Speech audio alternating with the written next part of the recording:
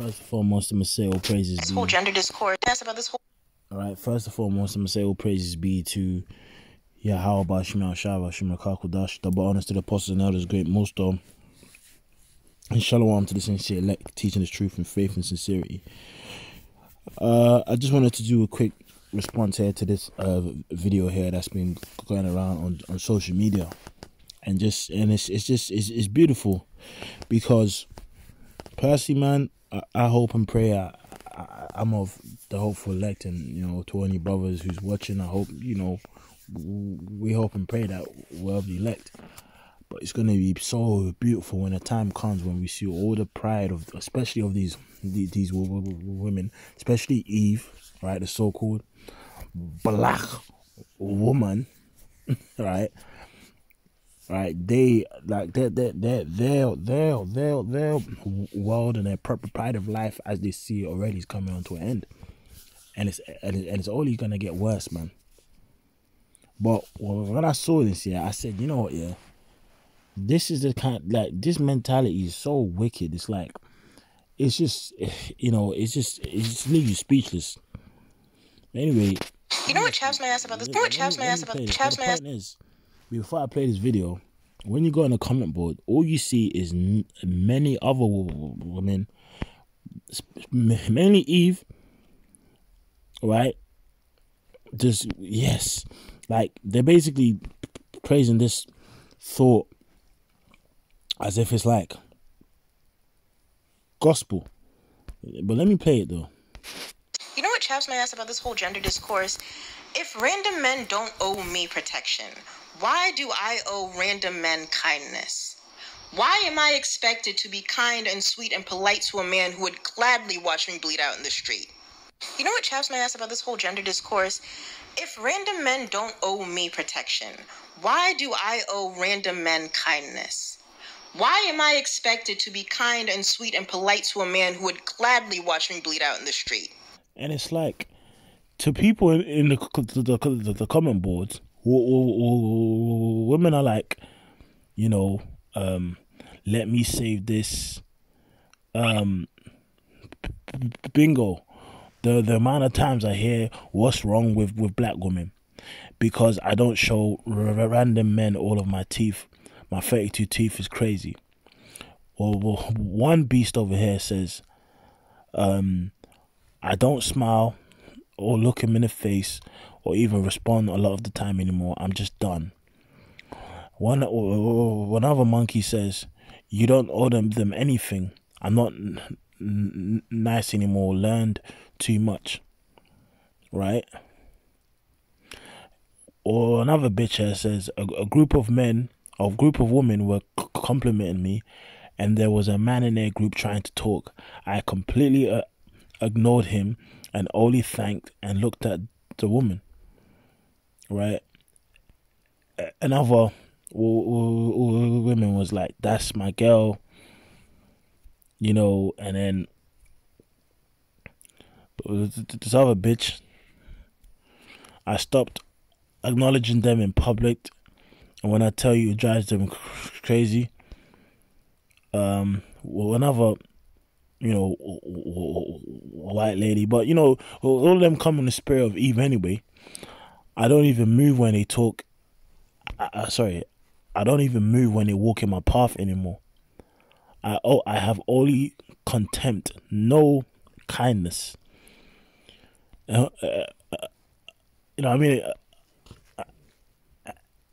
Like another monkey says, and why do I owe them a smile when they randomly tell me to smile? Now, it's like, and it's thousands, right? So let's say there's 4,000 comments, man. Even there, it says, cause they'll hit us in the face with a brick and get away with it, which it came out that was a lie. It was a scam. Or another monkey says, like a proverb. You're asking, so you already get the point. Thousands of comment of women being more proud and bitter and just talking shit. But you know what? I'm gonna read a scripture. I'm gonna read some scriptures. Lamentations 4:3. Even the sea monsters draw out the breast and give their suck to their young ones. The daughter of my people has become cruel, like ostriches in the wilderness. It's funny, man. The stereotype of Eve, all right. The actual stereotype of Eve, you know, the short hair, the blonde hair, the fucking eyelashes, you know, the plastic booty, and just that ratchet, staunch face. They actually look, a lot of them look like fucking ostriches, man. And I'm not even joking. Look, type in an ostrich. Yeah. You know, especially, you know, them hood rat. Bro, you can't make that up. Look, you have an ostrich there with his eyelashes, and then you have the umbrellas next door. You see?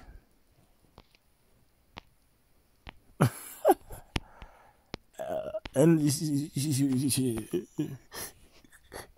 see an ostrich, right? Look, type in an ostrich. Right, bro. There's Eves that actually look like that. They have the short hair, the nails / claws, and a booty. I'm not saying that every black woman is in that state. You have sisters out there that are in like are in the right spirit, you know.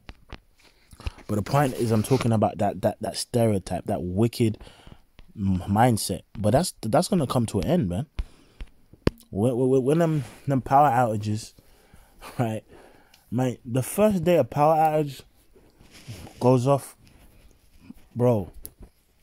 That day when they call 911 and it goes to a voicemail over in here in the UK is 999. Man, it's gonna change one day, right? This is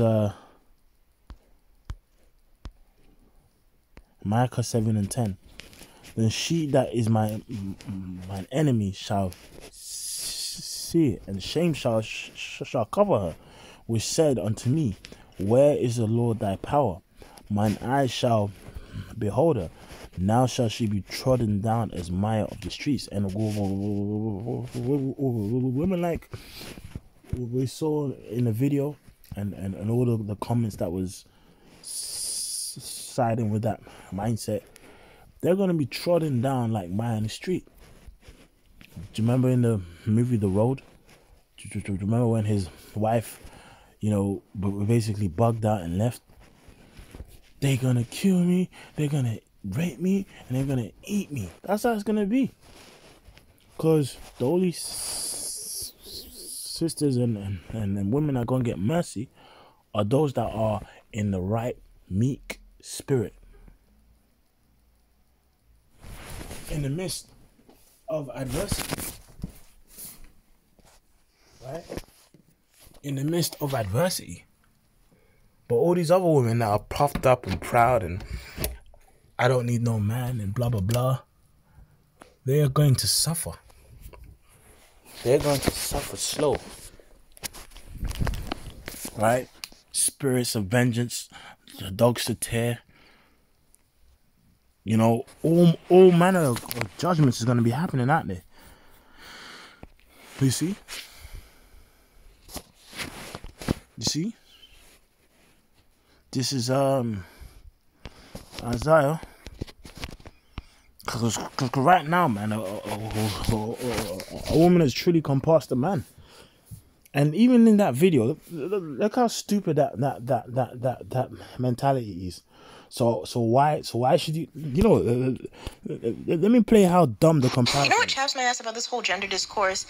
If random men don't owe me protection, why do I owe random men kindness? Bro, if you're kind, right, and tender and delicate and feminine, right, wouldn't a man be more inclined to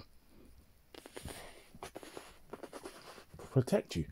If you act, think about it. If you act like a man and you think you're a man, why do you need to be protected by a man? If you can do it all by yourself, or if you can do it all by yourself, why do you need a man to come and protect you?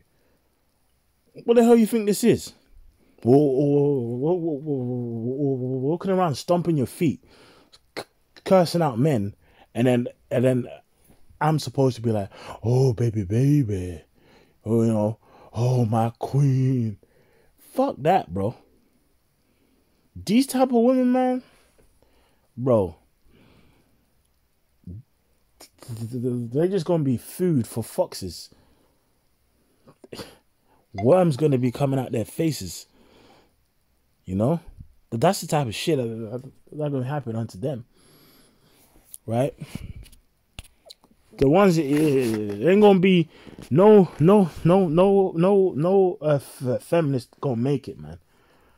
No Dr. Martin wear. I'm not saying you're off wearing Dr. Martin, but you know what I mean. The feminist, I hate men spirit kind of women ain't gonna be making it out here, man. But this is why the scripture says this, Isaiah 32:9. Rise up, ye women that are at ease. Hear my voice, ye careless daughters. Give ear unto my speech. Many days and years shall ye be troubled, ye careless women. And that's what's going to happen. Right? Because, look, man. Once the global economic system comes to a crash, once you got severe famine and food shortages, once, 911's going to a voicemail. Once their partners are going to wars and dying and not coming back, what are these hoes gonna do? Shit. Once there's no more social media, getting selfies, what are these hoes gonna do? These hoes out there already look like men, but they gonna even look more like men in this time. And again, those sisters and women that have been chosen to get mercy, this doesn't apply to you. All right, because there's certain of them that are in the right spirit that will get mercy, but these kind of proud butch, dudes out there, you might as well call them dudes, because that's how they act. Many days and years shall you be troubled, ye careless women, for the vintage shall fail, the gathering shall not come. So all this lifestyle, right? So all of this lifestyle, all of this shit you've got accustomed to, that's gonna fade, man. That's gonna vanish, bro. That's all of the treats, the trinkets, the weave, the eyelashes, getting them nails done, right, bro? That's all failing. That's all gonna vanish in an instant. And hey, when starvation and famine is taking place, women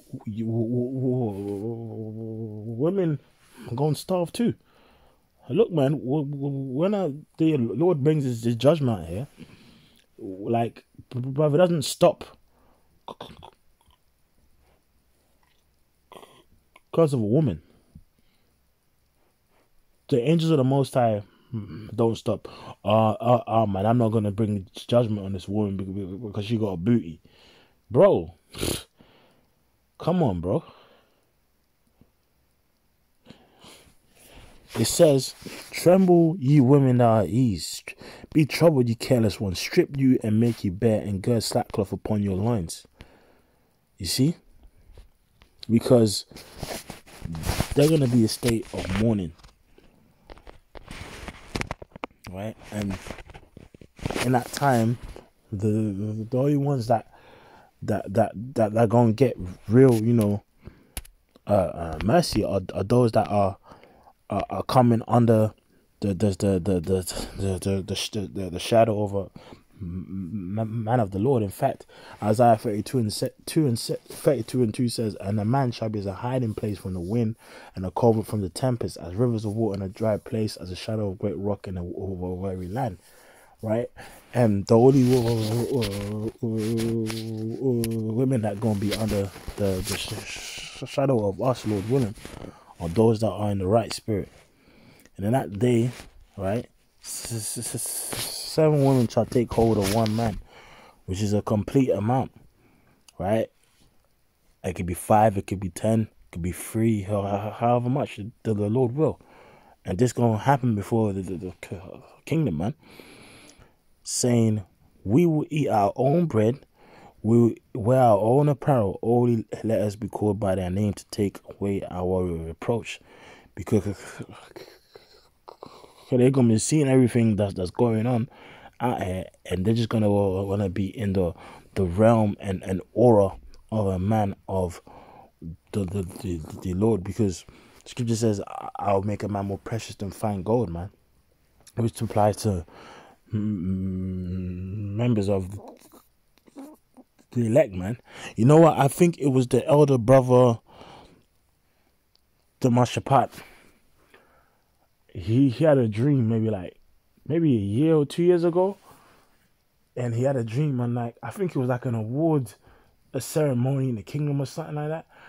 And on one side you had all the women that was down with brothers doing their thing, and they was all happy. And then I'm sorry, brother, if I'm butchering the dream, but there was another part of his dream where he saw women that had turned brothers down, that had shamed brothers or whatever, and he was basically explaining it in the dream. There was in tears and crying and felt ashamed.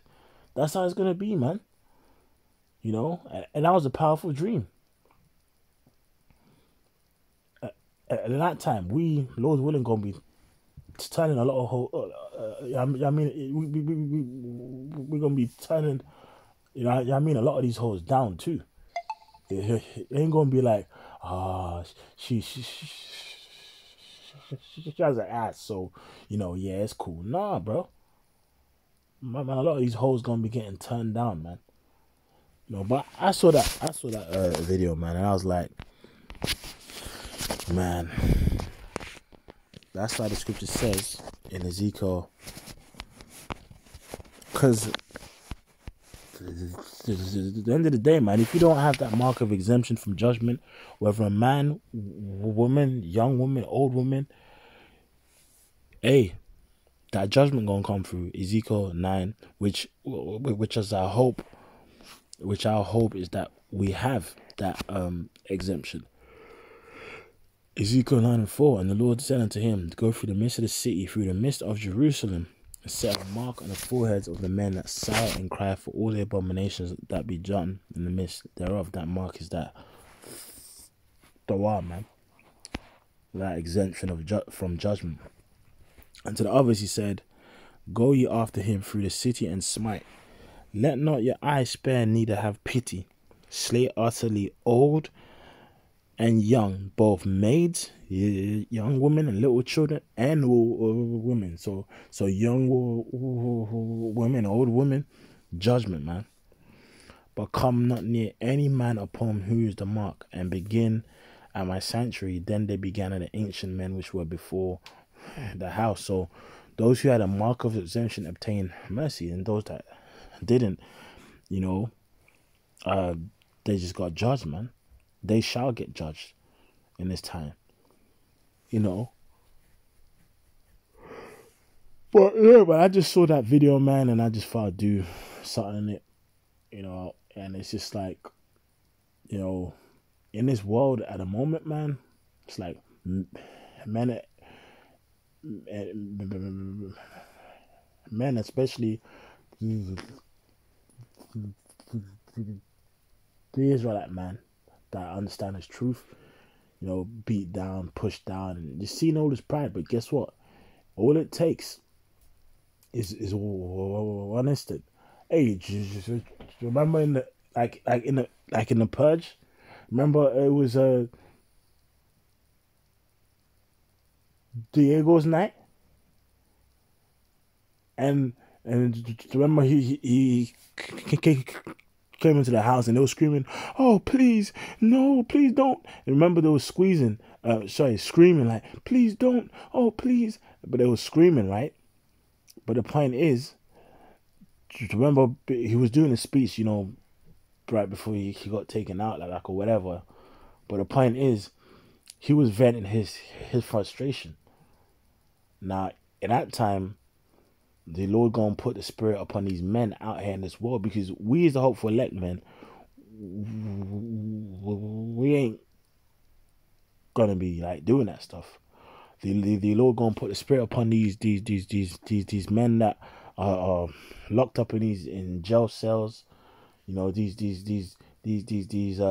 you know what I mean, these men out here that just in the world bugged out or whatever, to just bring out some fierce, like be doing some crazy shit, man. You know? But hey, like in that time, as we saw in the book of Eli, remember when Denzel was just doing his thing and that woman kept stalking him to try and follow him, because she knew that, look, man, basically she knew that this guy has the spirit, basically, man. That's why she was just trying to be around and get protected, man. But hey, I hope and pray this video was edifying. So with that, I say all praises be unto Yahweh, double honor to the apostles and others. Shalom.